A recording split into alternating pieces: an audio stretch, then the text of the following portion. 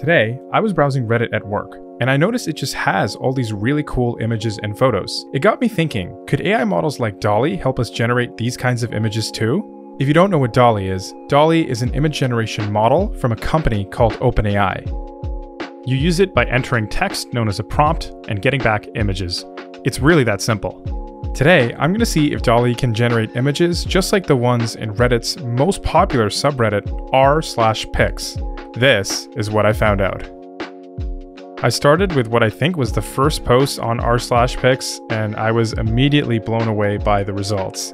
Now the prompt took some tweaking, but it's almost like, what's the point of even looking stuff on r/pics when you can just get DALL-E to generate it for you? Or alternatively, maybe r/pics is a great source to generate ideas for DALL-E prompts. This was the next image, I believe, sequentially on the page. And these results are also cool. I think they fit the style of the original image, but I would say the elements are really different. Maybe the description of the prompt, like, it's just too broad. But anyways, still cool nonetheless.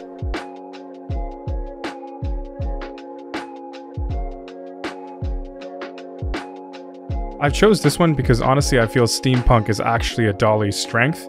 And so I wanted to see, based on the description, what DALL-E would come up with if it's on par with something hand-drawn, and that too something successful that got a lot of upvotes on r/pics.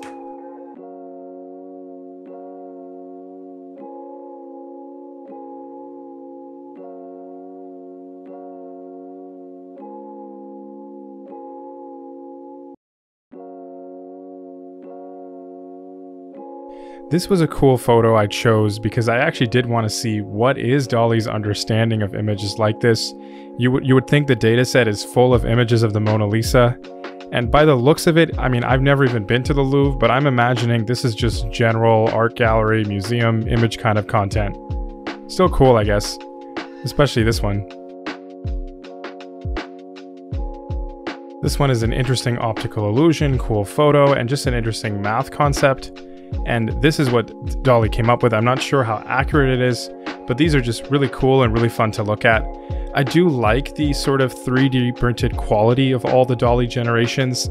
I feel it nailed that.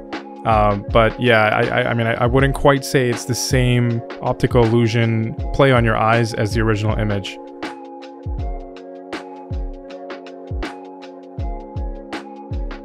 Next, we have a river in rural Ukraine. Because the DALL-E content filter is a little bit sensitive right now, it's got a lot of false positives, I had to enter Eastern Europe. I still was kind of impressed with the results. They're kind of similar, although I should have maybe tweaked the prompt and added in more greenery. Still not bad. I'm starting to think there's a lot that you don't need to browse on r/pics. You can just enter them into DALL-E and find out what they look like.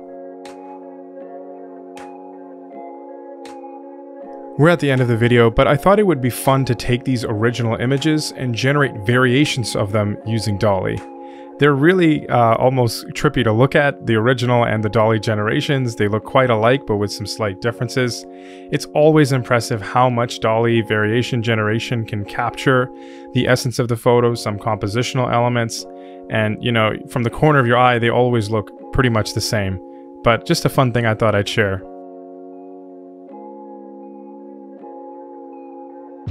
If you're interested in taking a look at the original high full resolution images which DALL-E generated, which were used in this video, I'm going to be posting them on my Twitter account. Thank you so much for tuning in. Make sure you like this video and are subscribed to my channel for more upcoming videos on DALL-E 2. See you in the next one.